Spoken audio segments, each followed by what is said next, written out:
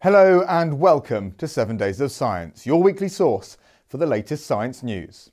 In the headlines this week, scientists have discovered a power source for DNA computers, a new species of carnivorous dinosaur from South America has been uncovered, a possible new mineral has been found on Mars, and much more.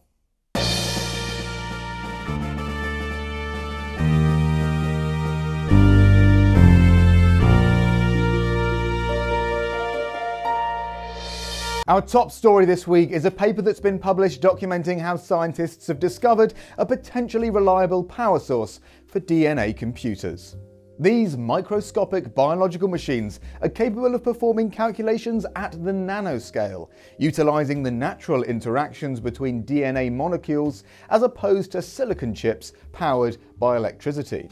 The way this works is by having single strands of DNA as inputs, which then combine with each other in specific ways as the computations take place, and the resulting molecules act as the outputs. The concept of DNA computers has existed for some time, first proposed in 1994, and since then various potential applications have been suggested, including as a data storage alternative, as DNA molecules can encode data and package it much more densely than conventional storage media. Another possible future application could be in self-diagnosing medicine, where DNA computing might be used to diagnose or even treat diseases within the body. In the early 2000s, scientists were also able to use DNA as fuel to drive nanomechanical devices and catalytic reactions.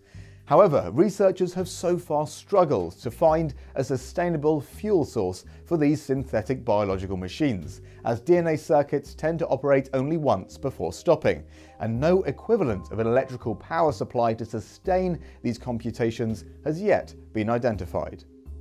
The new research proposes such a fuel source: heat. By creating DNA circuits and cycling the temperature within their system, researchers discovered they could switch the molecular systems from states of equilibrium to out of equilibrium states within minutes. Effectively, they found a way to recharge the biological machines.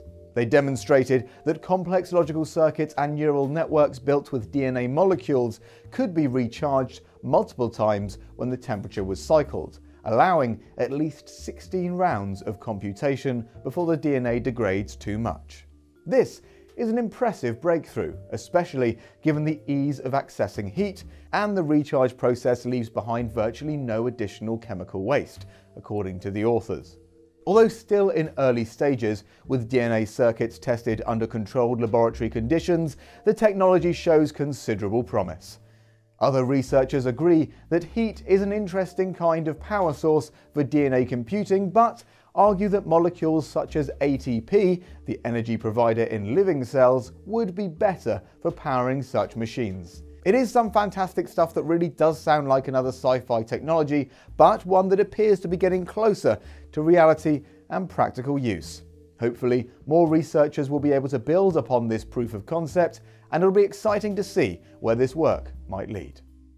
Before we discuss other news, we wanted to pay tribute to the incredible Jane Goodall, the world-renowned British primatologist, best known for her studies and observations of chimpanzees.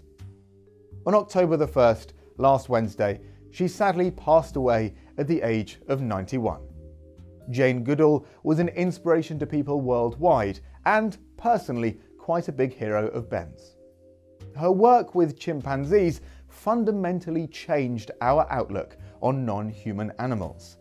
It also quite literally changed how we define what a human is, since she was the first to document that these primates create and use tools, something that before the 1960s was thought to be a uniquely human ability, and therefore was used as one of the defining features of our species. She was also a passionate advocate for animal rights, establishing the Jane Goodall Institute in 1997 and promoting education about conservation science by creating the Roots and Shoots program in 1991 to encourage young people to get involved. In addition, she was a genuinely brilliant science communicator, inspiring people to care about her work and wildlife through the stories she shared. Jane Goodall will be missed, but there's no doubt that her legacy will inspire generations to come, and the work of her organisations will carry on. Up next, we have a couple of new dinosaur species to talk about this week. First up, a new species of predatory theropod dinosaur from Argentina has been named. It's called Vitosaura colozacani, and it lived about 80 million years ago during the late Cretaceous. It's a kind of theropod called an Abelisaurid, a group that became highly successful in the southern continent during the Cretaceous, and which generally have very robust, short and tall skulls. One of the most famous examples would be Carnotaurus. Vitosaura is known from fossil material comprising a couple of vertebrae, parts of the hip bones, and various other bits and pieces. Interestingly, though it's from Argentina, it wasn't discovered in Patagonia, where most other Abelisaurids found in South America come from. Instead, Vitosaura comes from the northwest of the country, expanding the known range of these dinosaurs and being the first named theropod found in the Cretaceous of La Rioja province. The paleontologists analysed the evolutionary relationships of this new species, but found that the interrelationships of Abelisaurids are poorly resolved. So, it's hoped that more discoveries from this region of Argentina might help scientists to better understand the evolution of these marvellous dinosaurs. Our other new dinosaur species of the week is a species of herbivorous, so-called duck-billed dinosaur, a new kind of hadrosaur. Specifically, it's a member of the Saurolophine subfamily and lived about 75 million years ago in what is now New Mexico during the late Cretaceous. Named Ahshislesaurus wimani, it's known from a partial skull that displays various unique anatomical features, and there are several other partial skeletons known from the same geological formation that potentially represent more examples of the species, though that's not yet certain. Ahshislesaurus has been found to be closely related to a geological younger hadrosaur species called Vitosaurus, seeming to suggest that these dinosaurs were part of a previously unrecognized lineage of flat-headed Saurolophine hadrosaurs. As such, the discovery of this new species sheds more light on the remarkable evolution of these fascinating dinosaurs, indicating that they were even more diverse than previously realized. This week, there's another new species of prehistoric reptile, a kind of Jurassic lizard with a strange mixture of features resembling snakes, geckos, and even monitor lizards. Named Breugnathair elgolensis, it was found in 167 million-year-old mid-Jurassic rocks in Scotland, and is based on a disarticulated partial skeleton that nevertheless preserves some important features. This creature had snake-like teeth and jaws, but its overall body proportions were more similar to a monitor lizard, and it also displays relatively primitive characteristics similar to early branching lizard groups such as geckos. It has a true mosaic of features and has been classified into a newly recognized family of prehistoric lizards called Parviraptoridae, alongside several other poorly known species. The Parviraptorids could be quite significant in understanding how snakes evolved, as some of the evolutionary trees produced in this study place them near the base of the snake lineage.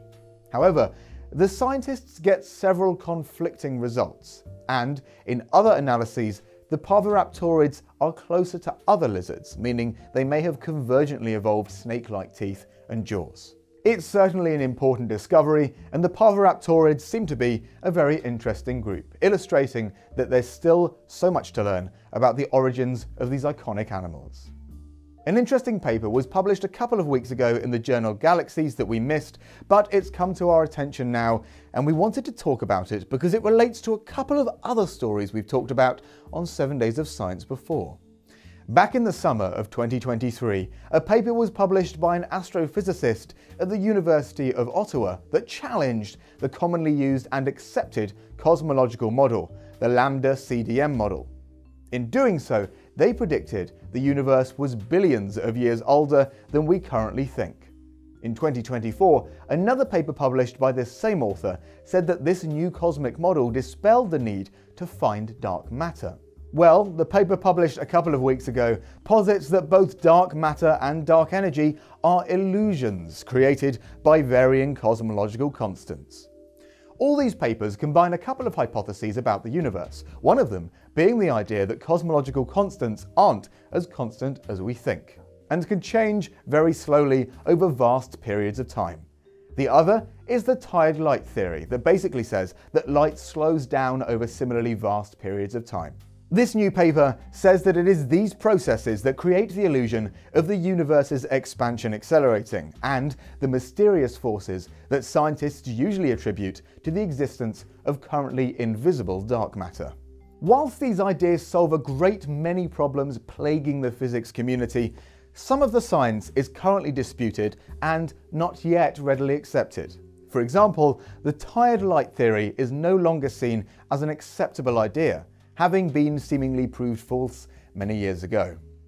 Science is a shifting world though, so it will be interesting to see where this researcher goes next with his new maths. In other space news, we're back at science's favourite planet with another update from Mars, with the possible discovery of a new mineral. A study published in the journal Nature Communications this week may have solved a mystery from 2010 when an instrument aboard NASA's Mars Reconnaissance Orbiter picked up readings from a mineral that appeared not to exist. Or, at least, it is a mineral yet to be discovered. Discovered inside an impact crater, the data was unable to be translated into a blueprint for a new mineral because of the Martian atmosphere affecting the data that the orbiter received. To become usable, the data had to be heavily worked on, and the scientists were eventually able to make it workable with the help of deep learning AI. Using what they had learned, the researchers recreated the mineral to work out its compound, calling it ferric hydroxysulfate. Now, unfortunately, we cannot yet announce the discovery of a new mineral because to be officially recognized as such, it must be found on Earth. Now it's been created in a laboratory environment, however, scientists will be able to find places around our planet that mimic the characteristics required for its formation. Hopefully, we'll be able to come back to this story in the future to make a happy announcement.